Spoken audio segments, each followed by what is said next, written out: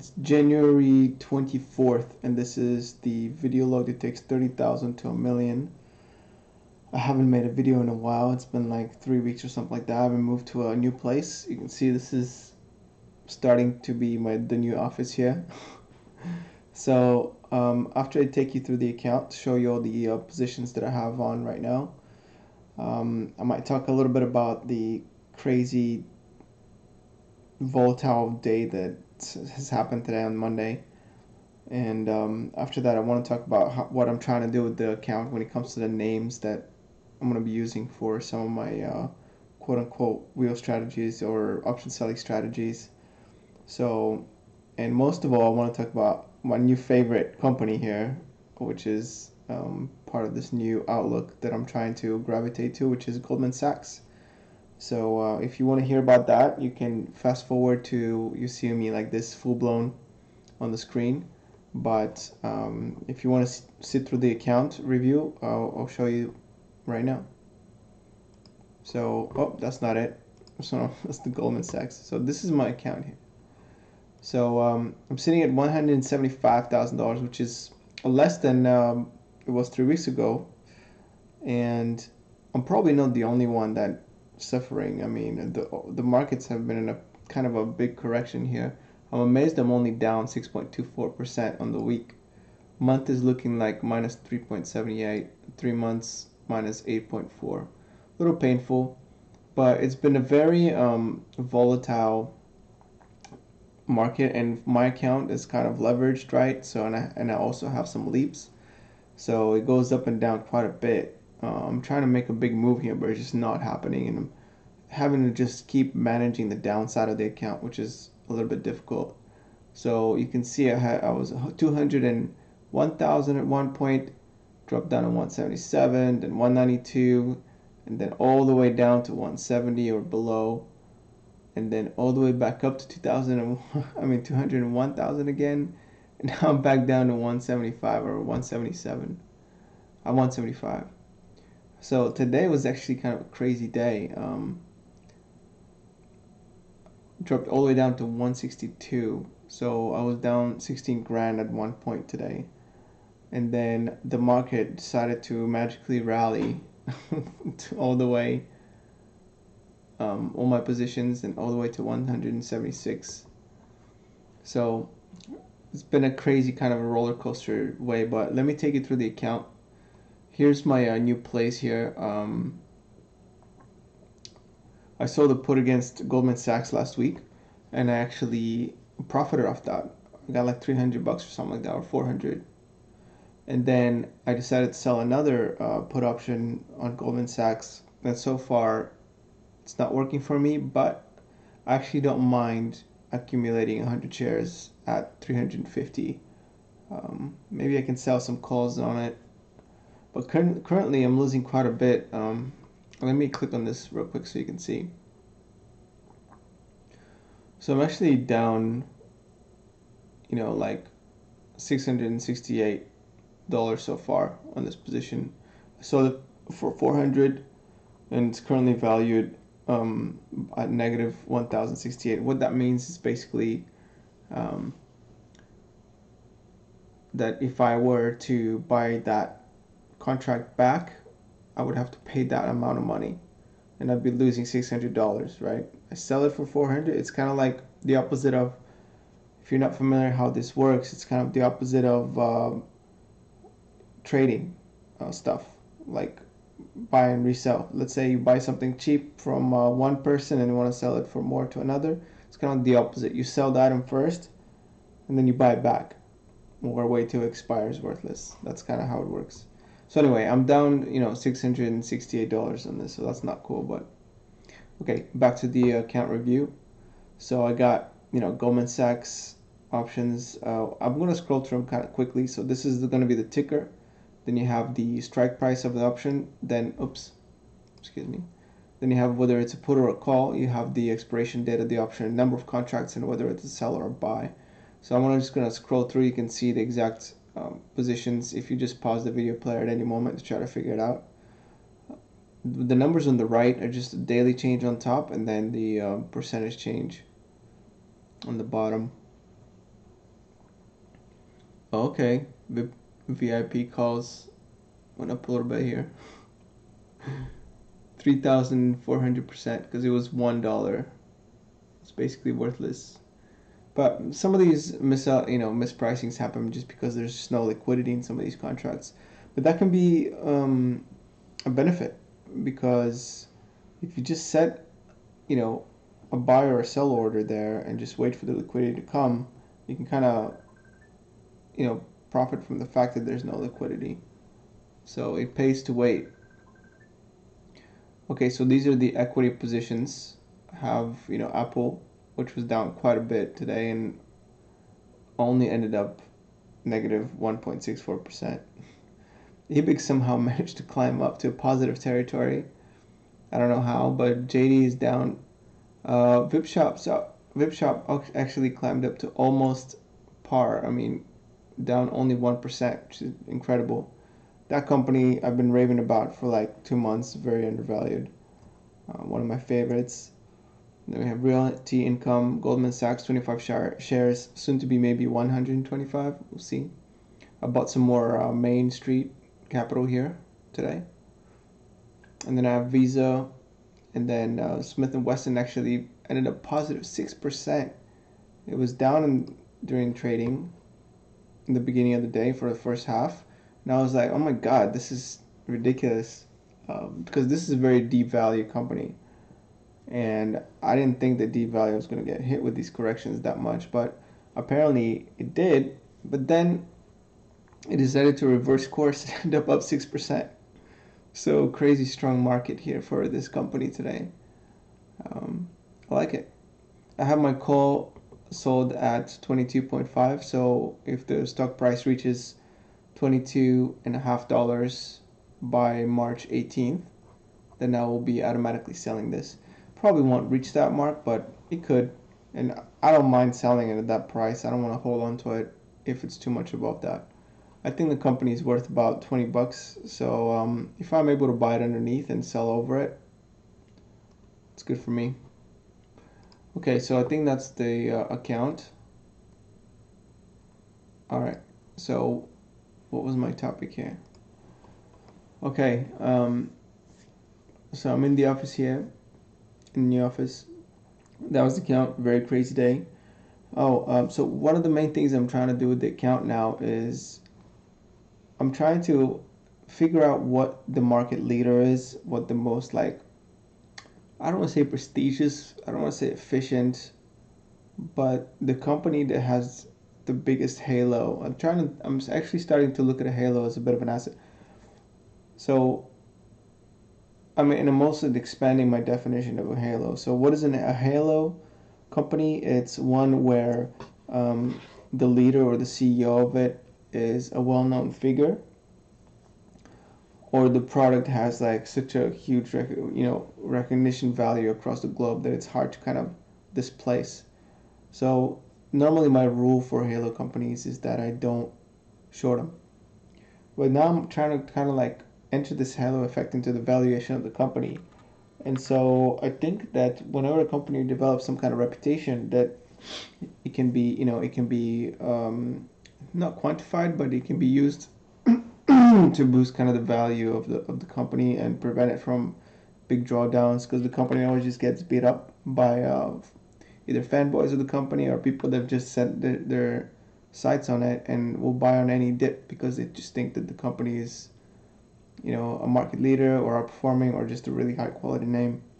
So I'm trying to figure out kind of a leader in each industry, or halo effect company in each industry, and try to just own that. I want the whole entire industry. I want something that's going to outperform, right? So here's what I've come up with, right? This is my account here. So Apple, obviously, in electronics, I mean, that's kind of unarguable. Like, you're gonna have Apple, and then Eric's definitely not it. I'm looking to get out of that company. So I've sold calls. So as soon as it reaches 35, I'm out. So this is arguable, right? I don't know what is going to be the retail. I want to capitalize on China's retail. So I don't know if JD is going to be the leader there, but it looks like they're forming to be the leader.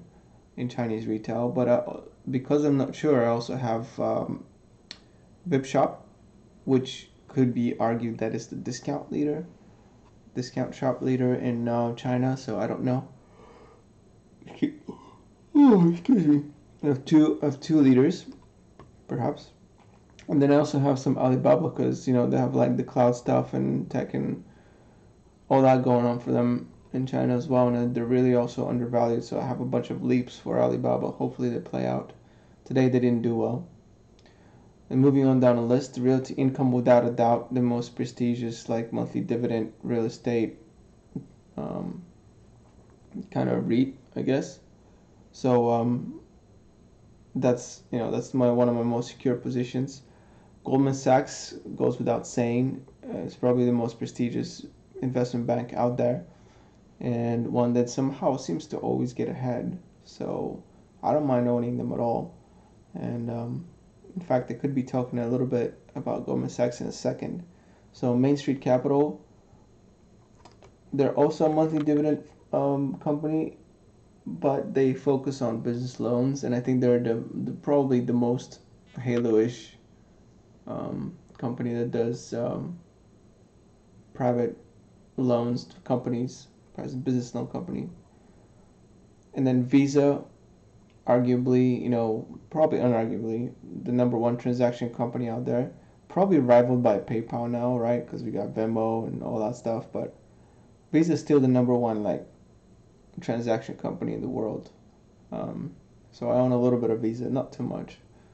And this company, Smith and Wesson, I'm looking to get out as well. I only bought it for value play, but I don't know that they're the leader. It's just that they make so much cash. It's hard not to own them relative to their stock price, anyways.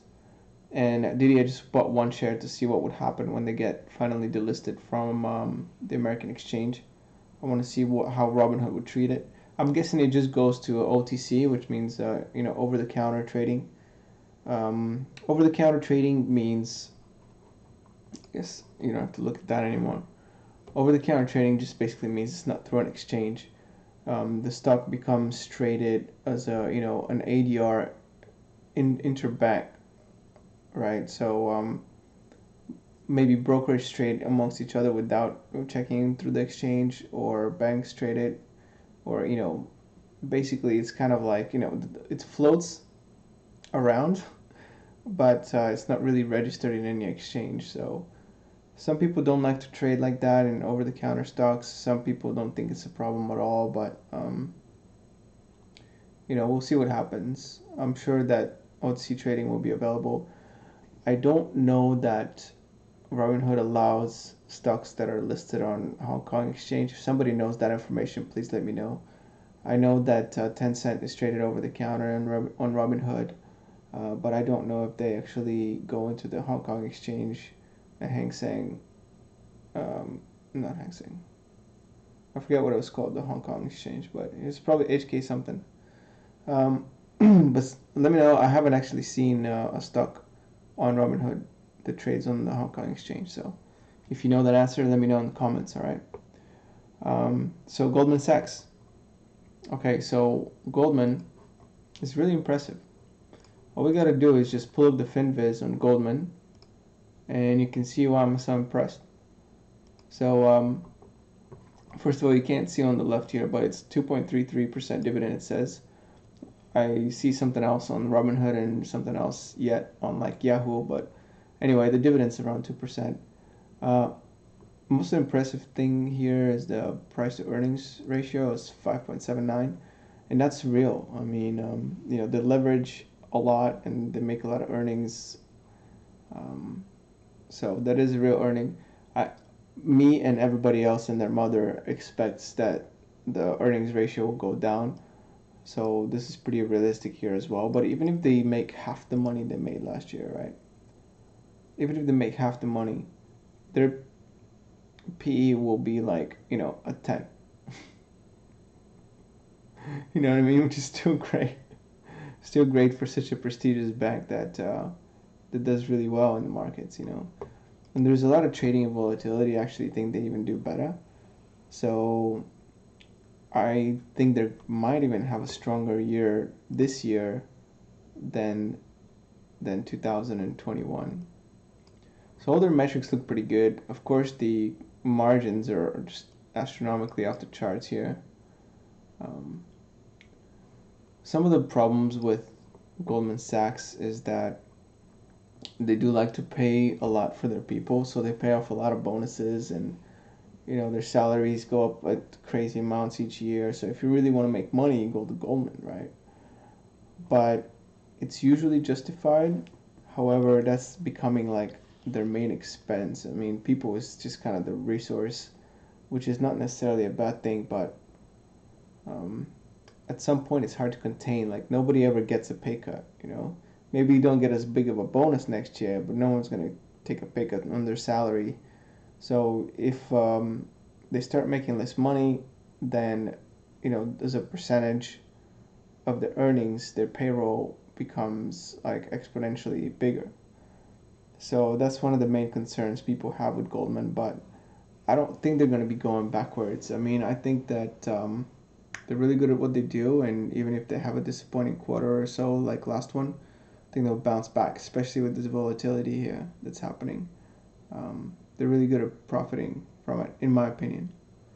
So, but we'll see. We'll see what happens. I like the company. I think it's got a halo effect. Um, so I'm going to try to own it, even though I own a lot of my stuff on margin right now. Oh, do you want to see? Check this out. We're going on no, the account, sorry. Investing, there you go. So this is the investing tab. Got margin 70,872. So it's quite substantial, right? It's 28.8% of the account here. Total money under management here is 245,000, 246 almost. Now, I really have to start worrying if this percentage goes to like 40 or 50, because then I'm in real big danger. But thankfully it's still at 30 even after some of these big drops. Right now I'm in a little bit of survival mode. I really don't want to lose any of my positions at this point. So I don't want to have to sell because, I get margined out or whatever.